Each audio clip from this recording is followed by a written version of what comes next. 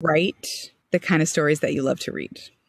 I mean, just write for love, write for joy. Don't write to impress people.